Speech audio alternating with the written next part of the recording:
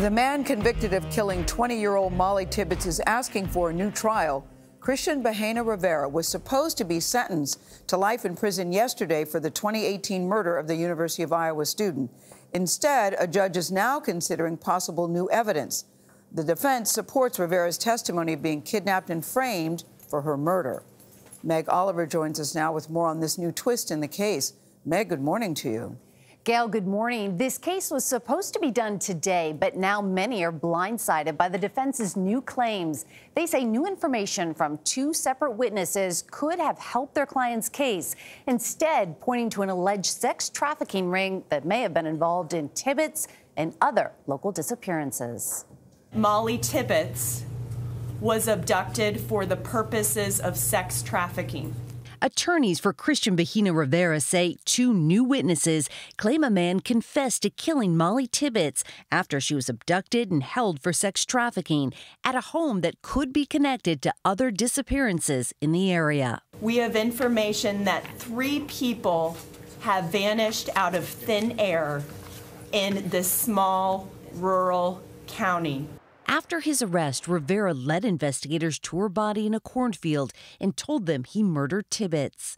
But at his trial in May, Rivera, a Mexican national, testified he was kidnapped at gunpoint by 2 men and forced to drive them to a rural road where he said they passed Tibbetts jogging. He claimed a man got out of his car with a knife, stabbed Tibbetts to death, and put her body in the trunk.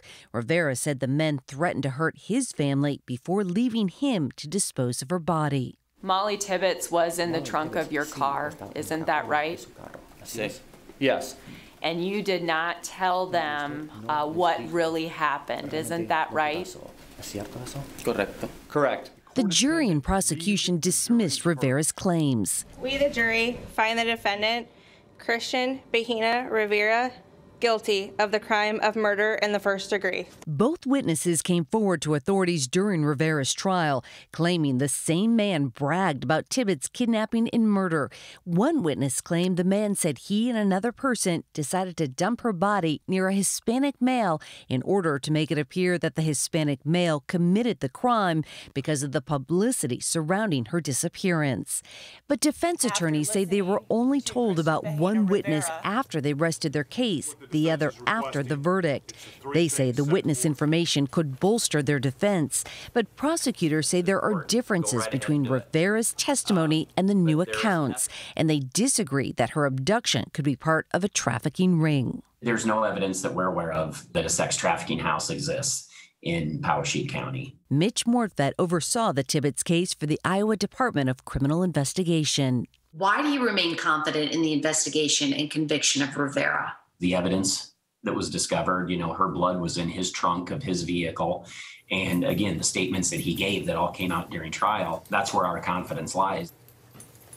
The defense noted blood tests from Rivera's trunk showed DNA from people other than Tibbetts. They are also requesting information from prosecutors on sex trafficking investigations in the region. The judge said he expects to have a decision regarding the potential evidence by the week's end. We reached out to the Tibbetts family for their reaction, but they have declined to comment. I can imagine this is very confusing and disturbing for them. 3 years ago, this Sunday, Mollie Tibbetts disappeared. So painful. Yeah, Meg, thank you.